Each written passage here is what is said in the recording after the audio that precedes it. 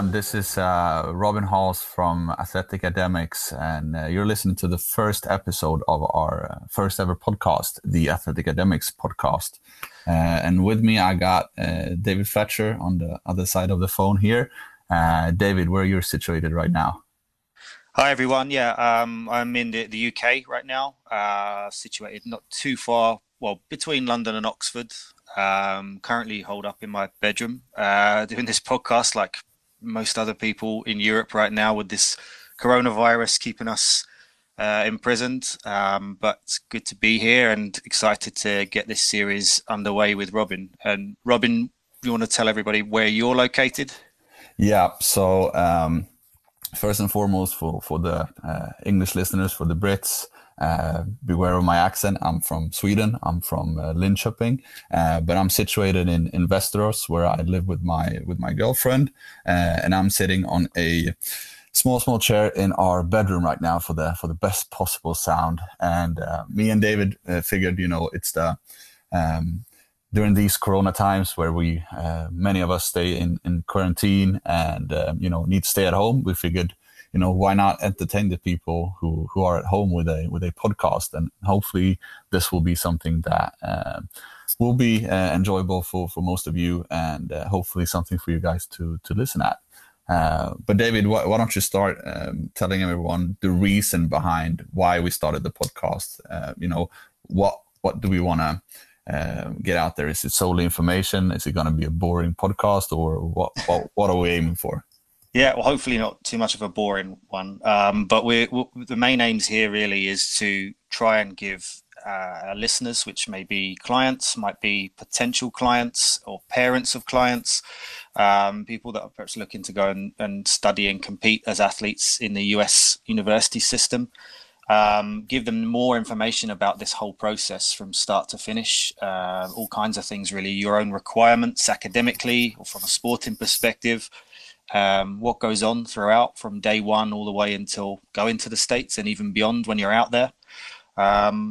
So we want to kind of try and give you as much detail and knowledge about that over the next few weeks. Bear in mind as well, we also want to hear a lot from listeners and have a very kind of two-way relationship here where we can hear what you want to know, when you can message us with questions and join in, because really it's a sort of extended service for many of our kind of written material on our website or social media or emails, anything that we can send out to people in written form. It's sometimes nice to just sit back and maybe hear it in a spoken form.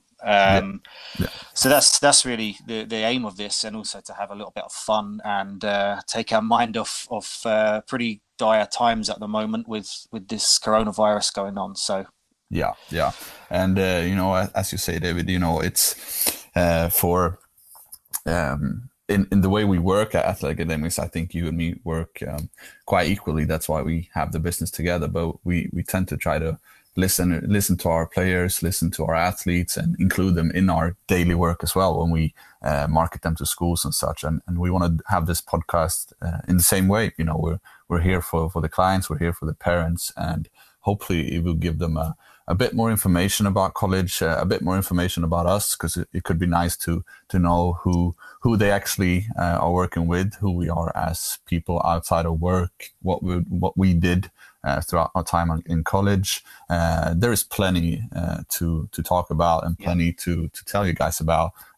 So I hope and I think that it will be a podcast that will be enjoyable to listen to. And I'm a huge fan of podcasts, since me and David are working at remote places. He lives in the UK and I live in Sweden.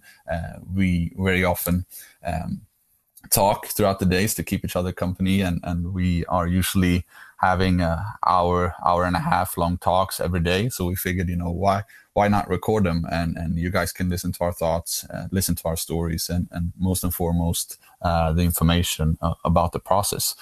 So there's plenty to talk about. But why don't we move on to the next section, David, so we don't get too stuck in here with the podcast. Let's talk about the company Athleticademix in Sweden. A lot of the kids have troubles saying Athleticademix. They see the spelling. English is first and foremost their second language already, so they are already a bit nervous speaking English. And then when they see an English-ish name of Athleticademix, they usually say Athleticademix, Athletic Academics. I've heard all types of examples, and many of them actually, when they call me and need to say the name, they just leave it blank. They say, "Oh yeah, about," and it just went quiet, and I fill in, "Oh, you mean Athleticademix? Oh yeah, that thing." But how do you really say it? How do you pronounce it? Okay, so the idea behind it is to be pronounced as Athleticademix. So the reason for it is, and our kind of idea behind this was, is a fusion of the two words of athletics and academics, also with the little added mix at the end as a sort of sign of the combo of the two words. So that's essentially, as a student athlete in the US college system, you are fusing together your athletics, your sport, and also your education in the academics. So that's the general reason behind the weird name, or the kind of a little bit of a unique name. So it's a fusion of those two words pronounced Athleticademix. Yeah, and I remember when we discussed this, we had one major thing that we did not want to do. There are plenty of companies doing what we do, and we wanted to have, a one-word name. We wanted to have something that is more of a brand more than an explanation of what we do. We did not want to call it something with college or scholarships, which is very commonly used. So we wanted to, create something bigger, something that you could be recognizable with, that when you hear Athleticademix, it shouldn't be a question of, are that those people, or is that those people? It should be, there's solely one Athleticademix. So we wanted to stand out a bit as well. And if we go into our logo, which, many people says looks like the Paris Saint-Germain logo. And at first, when I explained it, a year ago or something, a lot of people was like, "Oh, I truly thought it was the Paris Saint-Germain logo with the Eiffel Tower in it." But what we thought is, it should be, first and foremost, it looks like an A in a circle, which is in itself, it looks nice. And since Athleticademix has several A's in it, it makes sense. But what we're trying to do here is, it should be two pathways going into one. So it should be athletics at the bottom left and academics to the bottom right, mixing together into one road, which is the college experience first and foremost. And then we wanted a circular logo because we do a 360 service. We don't solely find schools for you, and then you'll have to do the admin yourself. We do everything for you, and we guide you through everything. So we wanted to have the circular logo because it symbolizes what we actually do. We do the whole process, and it's not a bad thing when it looks good on Instagram as well with the circular logo. So it's definitely a benefit first and foremost. Yeah, and I think also just on top of that as well is the simplicity of the logo, and the branding too was very important to both Robin and I. As some people may have seen, we quite like the black and white color scheme, and the simple logo as it is, and the text we use is really the reason for that is because it always wants us to remind us of our core values in what we do. And we're experts in a very specific niche field, which is college sports consultants, basically. And we don't kind of profess to be experts in dozens of other areas or trying to venture out into unknown territory. What we know is that we can help athletes from different sports based on our own experience, which Robin and I will go on to chat about in a moment.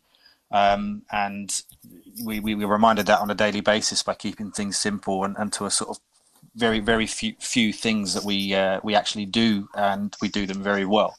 Yeah. And, if looking at the college process, and a process with a client or an athlete, if you can paint out a typical picture of a typical Athleticademix process. I know by working with this that there's no typical process, but if you can explain how you want the process to be in terms of how we at Athleticademix will help a student, the way we behave, the way the student behave, the way the family behave. How do we at Athleticademix, want to be? How do we want to provide our service? What makes us maybe not stand out, but what is the core values of us in our daily work? Yeah, I think this certainly we place a lot of emphasis on being on the same page as our clients and their parents, as a family, before the process gets started, which is why we kind of try to have extensive information sharing and long meetings with potential clients to make sure they're fully aware of what to expect, what's expected of them, and the parents included in that, and then what they can expect from us. We want there to be no surprises down the road at all for us or for you. But essentially, it's all just about being very good communicators and rising to this kind of fantastic opportunity, but also the challenges along the way in a sort of mature way. Then if you can, bring that to the table, we certainly aim to do that from our side, and you will maximize all of your opportunities as a result. Yeah. And, if looking at my own experiences and at my, looking back at the job, it's the most fun processes I've had throughout all the athletes I've helped is when, you've had long meetings before, you've agreed on, here's what we're aiming for. I think you can get to this level and pay this amount of money to the college. The family agrees on it, happy with it. The student is on board. The student completes their checklist. The communication is great. The family is on board. The family is helping. And then you find options within exactly the range that we've agreed on. The family is happy. The student is happy. And it's just a good communication. And communication is really key in this process, that we try to be transparent from day one to say that here's what you can expect. Here's what we can do. If we can do better, we'll be just as happy as you are. It's important to understand that together with the player or the athlete, we are a team. We are not working for the schools. We are not working for commissions on any schools in the US. We are working as a team with the family in order to maximize the athlete's opportunity. So I think what I try to do here in Sweden is to have a friendly atmosphere where you can be clear, you can be honest, your communication is transparent, but it should be in a friendly and respectful way. And I think both you and me can agree on that. We are super interested in our athletes. We put a lot of time and effort in following them, in encouraging them and helping them in any way possible. And, we stay in touch throughout the whole time in college. We are generally interested and thankful for the people choosing us. And I think that makes us stand out a bit as well, that we truly care. And we do this fully hearted for sure. I think a measure of success, just to add to that, is that not just obviously assisting athletes through this process and finding them the college options that they're looking for and that they're delighted to go forward with, and the same with their parents. They're appreciative of that work. That's bare minimum. That's the minimum standard. But a measure of success, in my opinion, I know Robin shares this as well, is when you remain in contact with that client and their parents way beyond when they're in the States and even perhaps after they're graduated. If you're still in good contact with them and keeping in touch and have good relations, and that's for us is what we do this for. That's the passion that we have for this industry, and having been athletes ourselves and also college coaches, now in the other side, helping people go that way in the reverse. It's all about the human sort of contact, the communications between people that really gives us the sort of buzz to do as much as possible. Yeah, and I think many people forget that in some ways the athletes that we help, they are our co-workers in a sense as well. So if you work at a big company and have 200 co-workers, those are your friends. Those are the ones you communicate with. You and me, our athletes are in many ways our co-workers. So whenever you hear from an athlete with a question, it's not met with a deep breath from me saying, "Oh, now I need to answer this." It's the other way around. It's like, "Oh, great, I have something to respond on." I'm going to communicate with Louise, for example. I've helped several Louises, and so it's they are also coworkers in a sense. So we truly care, and I think and I hope that we reflect that in our way that we work. But it's called misconceptions, right, in English? Yep. Misunderstanding, Yep. misconception, Yep. is that agencies, they are solely looking for the best possible athletes. They want to help the best ones, no matter the price. I know you and me does not agree on that. At least, what drives you to do this, David? What are the best client scenarios that you've had? Is that when the client is the best possible athlete, or what makes a process fun for you on No, your side of it? yeah. The quick answer is no, not at all. Yeah, don't get me wrong. It's always nice when you work with a top elite level athlete that goes to an elite institution in the States. That's fantastic. It's always exciting. But the best possible thing, the most positive experience I've had in working in this industry is when you work with genuinely good people, nice people that appreciate what you're doing, and you have a good line of communication with them, and they appreciate the opportunity ahead of them. There's a level for more or less everybody in the States within reason, so you don't have to be, representing your country at the Youth Olympics or an England under 20 international. It doesn't necessarily have to be that way. You can still get an incredible life experience out there from playing a more regional and local level football or track or swim or golfer, etc. And the same in Sweden. So when somebody recognizes what their realistic expectations are, and that's still going to be an incredible life experience, a once in a lifetime opportunity, seeing them realize that after all their hard work and our hard work combined, that is when I think it really sort of is something to sit back on and smile at, because that for me is why I do this, and I know you're very similar, Robin, with that as well.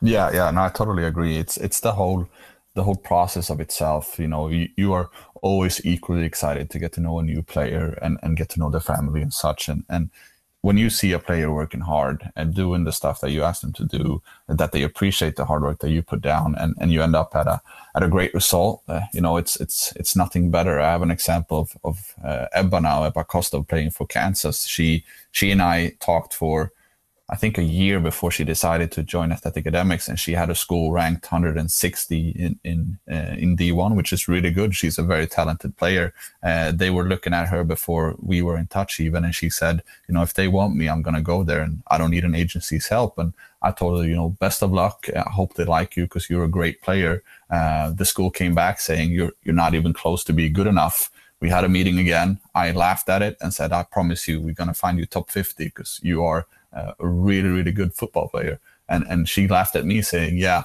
don't overpromise now. And now she's playing for a top 10 team in the nation because we found a team that sees her pure talent, which is, a technical, a smart midfielder, but that team ranked 150 didn't see that. And that type of process is not because she ended up at a good program. It's because I saw potential in her. She knew that what she can do. Others didn't see it. We both agreed on a common target. The family is great. Ebba is great as well. That type of processes are, the stuff that you very rarely forget. Yeah, and I think it's also important to also note as well that both Robin and I have a football or soccer background, played as college soccer players, etc., and that's our sort of real expertise. But we've obviously worked with athletes in other sports, in track, in swimming, in golf, etc. So by no means would I ever try and tell a golfer, for example, try and pick apart their game. But what we're not ever trying to do is say that we're experts in every field and every sport at one time. You as an athlete, you have the talent, you have the ability, and also with your academic achievements, that's what you have earned throughout your school years. We have had no impact on that whatsoever. All that we are, Athleticademix, is as a vehicle to put you on that platform so that you get the correct exposure at the right level that's befitting your ability. That's all that we can do in giving you the guidance to know where to look. So with the best part of 1,700 universities in the States, it's extremely hard to know where to begin. So our expertise just takes your ability and what you are as a student athlete as one package, and essentially promotes it to where you deserve to be promoted. So that's worth remembering too. We're not taking any credit for your talents and achievements. No, not at all. And that's a big misunderstanding that, have you ever played, have you ever run track, for example? No, I haven't. But that being said, I know a lot about football, and I know you do as well, David, but I never tell my players how to play or how to practice to become better, because that's their coach's thing. So we have just as big of an ability to help a track runner or track jumper or whatever they do, just as good as we can help soccer players or football players. So that really doesn't matter. And we have numerous examples of it. And I love working with other sports than football. So it's just a great, the mailman just came in here. I jumped 2 feet. You can join in. Bring it in. Oh, I got really scared. Before we forget mentioning it. Better edit that bit. Yeah.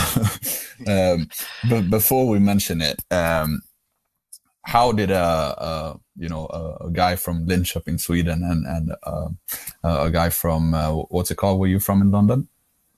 It's near Buckinghamshire as well. Buckinghamshire. How do we meet? How do we end up getting to know each other? Because it surely wasn't at college. We've met after college. How did we meet?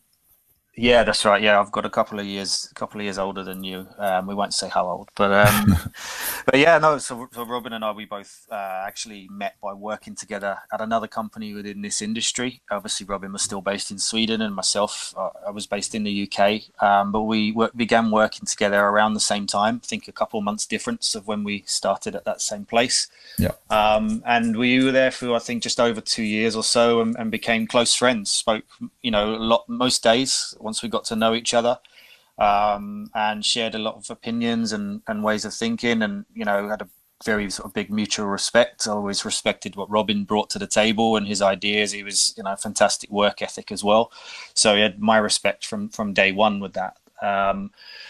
And then, our sort of time came to an end, actually around the same time at that company. We actually went our separate ways. I decided to pursue an opportunity in the Met Police in London, which is something I'd always kind of considered doing, as I actually got my degree in the States in criminology. So an opportunity came up there to become a sort of trainee detective constable. So I went and chose that pathway and moved away. And Robin then moved away from the company as well, and he can probably carry on with what his next steps were. So I separated ways with the former agency, and I've always had a dream of starting my own college agency, because I was not very happy with my own college agency when I went back in the days. It's quite a while since now. It's actually the 10-year anniversary since I started college in 2020 now. So that's super scary, but we're not going to talk about age. That will be a very sad episode then. But so I, after how long could we work there? Maybe 2 years. Yeah, 2 years approximately. I just felt like it's now or never. At that time, I was 26, 27, and I felt like that it's now or never. It's obviously never now or never, but I felt like it was a good time for me to test my wings. Told David about my plans.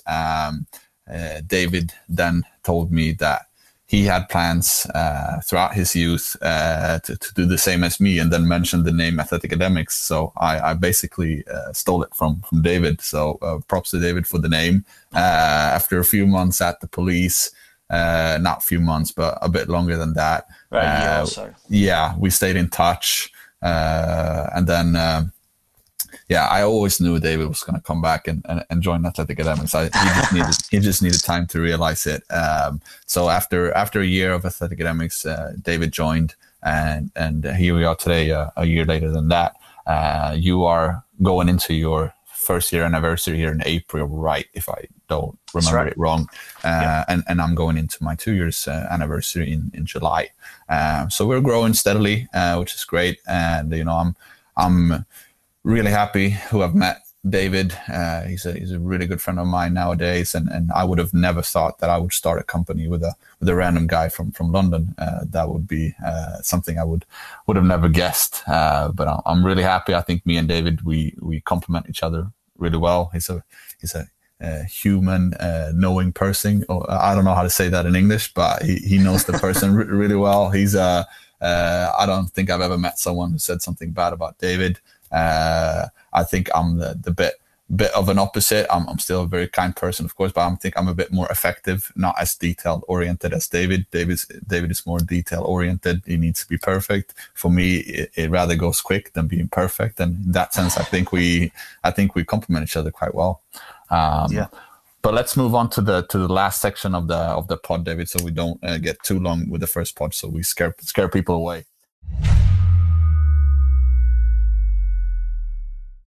Let's talk a bit about ourselves, what we did before college, your background, where you went at college, and what we've done after college is also because we had a few jobs before joining the college agency. Where did you play football in England, for example? Yeah, so I grew up in kind of Middlesex, West London area. Went to school there, and kind of I played sort of Sunday league growing up. Nothing particularly special. Was briefly at Watford as a junior kind of thing, just for an extended trial, and then as a sort of young and mid teenager at Fulham and QPR. But knew in my heart of hearts it wasn't ever going to happen for me at an academy. And, with professional dreams like millions of young players have, I kind of knew deep down that it probably wasn't going to work out for me. So I was pretty set of playing kind of county level football and a decent standard of kind of midweek under 18s football when I got to that stage. And did my A-levels after GCSEs, did reasonably well, nothing special, but not bad either. And then actually took the opportunity to defer some English university options I had when I was 18. And then went and worked for a year. I worked on the Harry Potter film studios for a year on one of the films there. Just earning some money and kind of delaying the decision on what I was going to do next. And during that kind of gap year as such, I found out much more about the option to go and play on a scholarship in America. So I learned more and more about the process there, and then considered working with a few agencies that were around at the time, and kind of just wasn't particularly sold on what was being offered. And I didn't think that it was, well, my parents and I didn't really think it was particularly clear on what we should be expecting financially or from the level out there or anything whatsoever, really. So somewhat naively, we decided to pretty much go it alone and try and do it on our own, which, looking back on it, was not the best way to do it at all. But through a lot of sheer hard work and also knowing a couple of people that helped us out along the way through contacts, I managed to kind of land on my feet and get an opportunity to play at a college in Florida called Florida Southern College. Yeah, and before you get started there, everyone needs to know that David is a few years older than me. He's a dinosaur compared to our players. He actually sent physical DVDs in the mail to coaches. So imagine now when we send a YouTube link for 2 seconds, David sent hundreds and hundreds of DVDs. You've told me once how many you think you sent. I had about four games to send, and each half of a game was one disc. So there was 8 discs, and I probably sent that times 170, 180 different schools in the mail over a few weeks and months. So I was earning money, and that's what it was spent on, basically. It's a lot easier these days with the click of a button, but at least it wasn't VHS tapes. I'm not quite that old. But you at least had conversations with the coaches online, right, through emails? Yeah, I think it was pigeon post, actually. I would put a letter in a pigeon's mouth and send it across the Atlantic. Emails we were doing emails. I'm not. Yeah. All right. Sorry for disturbing you.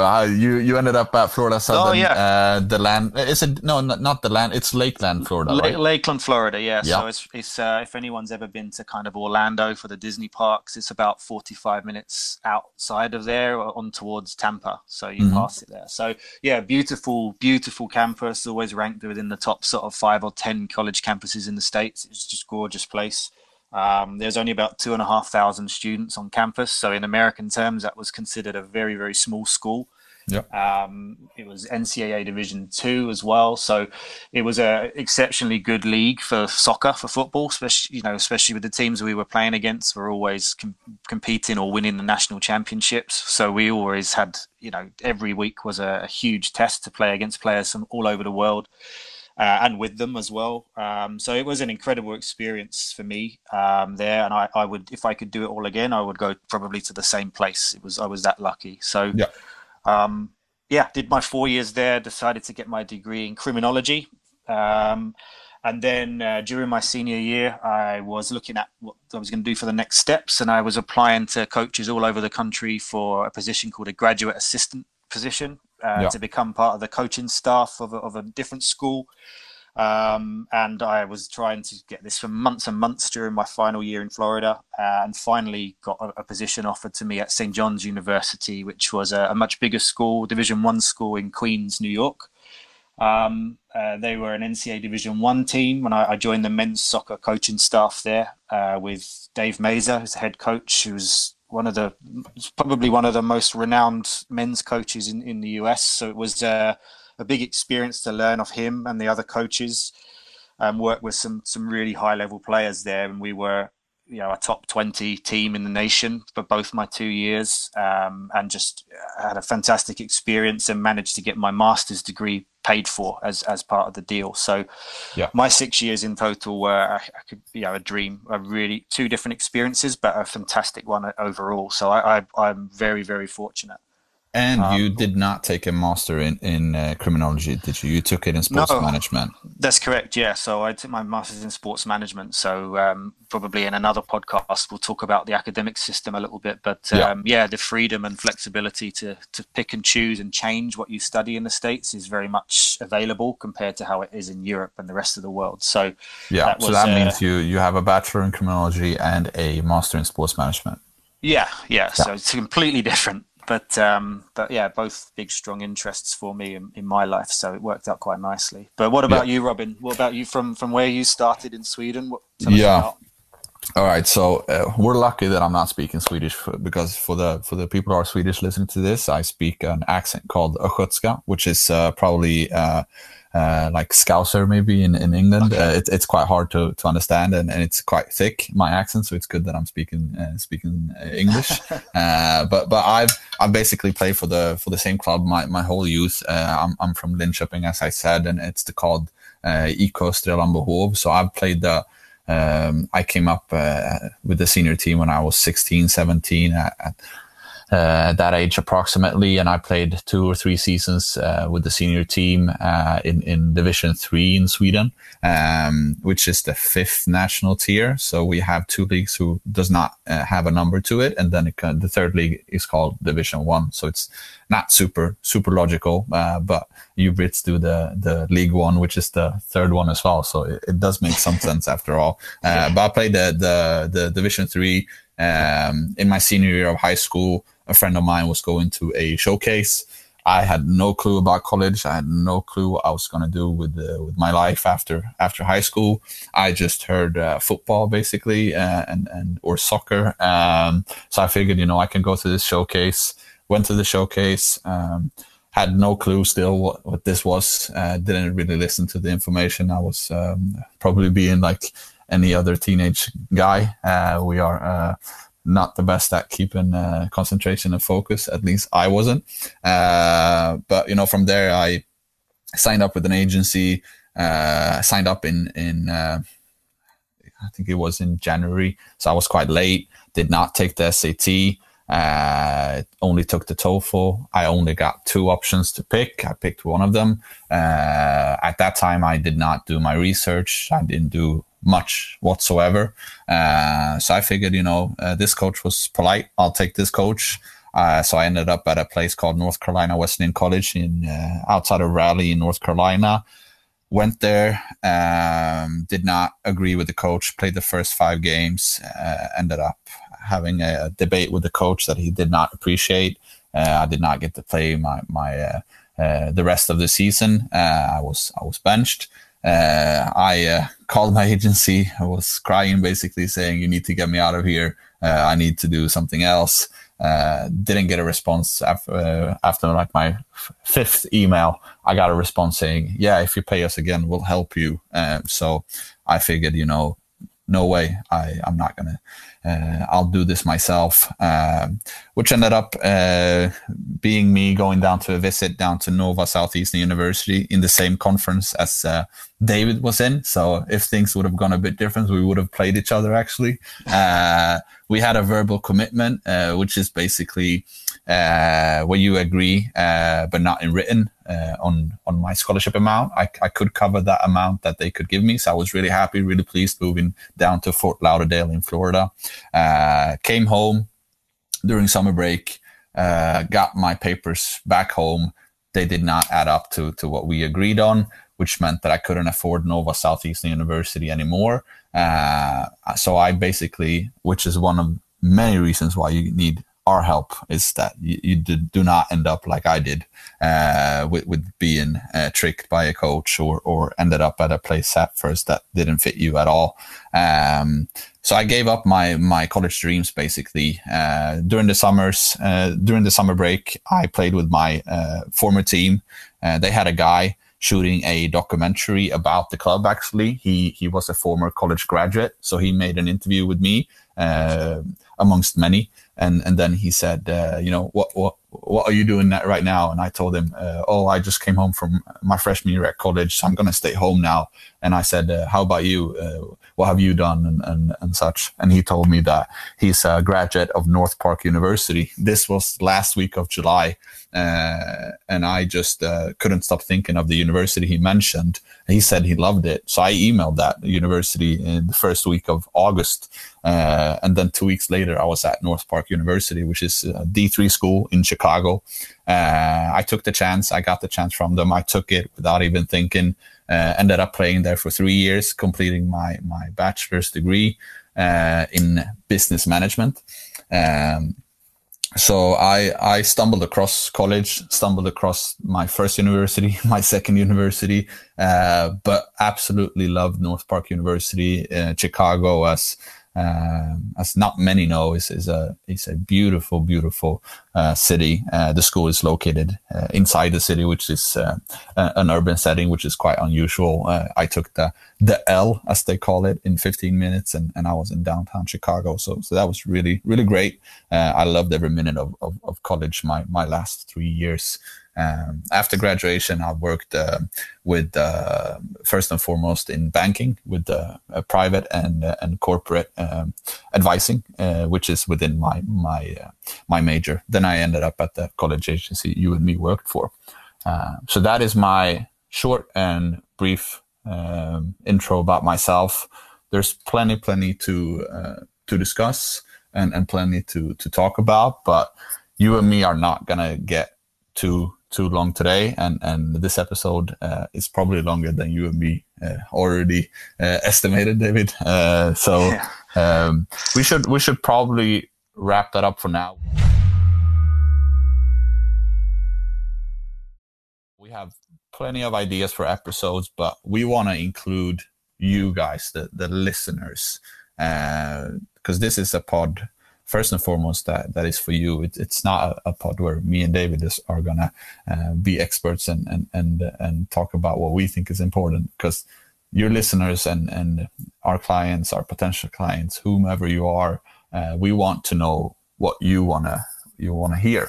And we have 2 Instagrams first and foremost that we promote ourselves in. What's the name of yours, David?